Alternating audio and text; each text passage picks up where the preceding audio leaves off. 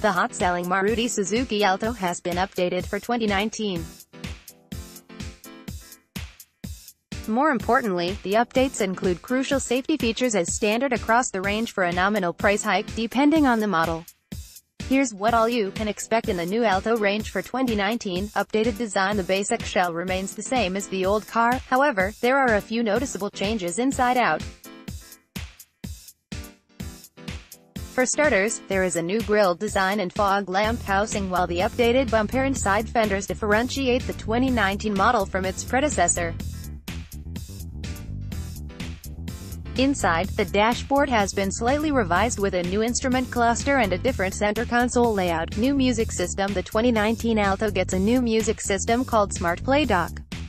This updated unit is Bluetooth enabled and comes with a new look over the old system. Additionally, Maruti is also offering keyless entry for the Alto. New safety features. Perhaps the most important update on the new Alto are the additional safety features. You get ABS and EBD as standard. Other standard safety features include reverse parking sensors, a driver airbag, speed alerts and seatbelt reminder for both driver and co-driver. Maruti says the new Alto also complies with upcoming crash and pedestrian safety regulation. BS6 petrol engine. The 796cc, 47 bhp petrol engine has been updated to meet BS6 emission norms.